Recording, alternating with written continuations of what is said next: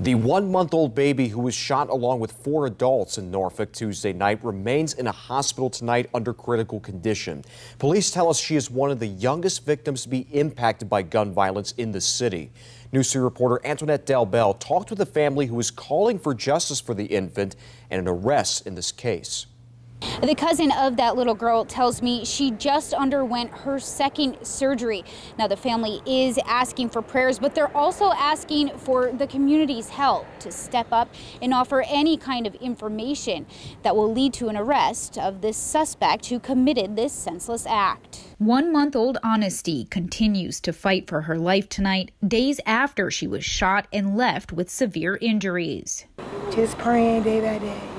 Her mother, Jakiria Breon, taking this photo of Honesty just hours before the horrific incident Tuesday night. The family says they were in the courtyard at Lexington Park Apartments in Norfolk when a barrage of bullets struck the infant, her mother, and 3 other adults. Yes, I was on my front porch, and I heard gunfire like... Breon was shot in the leg. Police say the other adults are expected to be okay, but Honesty suffered extensive damage to her reproductive system, part of her intestine, and both thigh bones. She remains in critical condition. I'm just taking everything day by day, trying to process everything. Honesty, shown here with her 1-year-old sister, was born premature. Her family says she was only home for a couple of weeks before gunfire filled her neighborhood.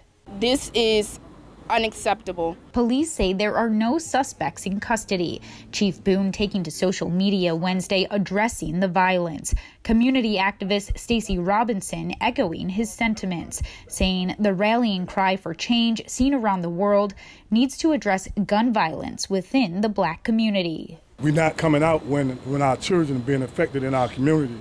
Meanwhile, Honesty's devastated family is pleading for justice. You know something? Please speak up. I know that you may be afraid, but at this point, we're talking about a baby that hasn't even been here for 30 days.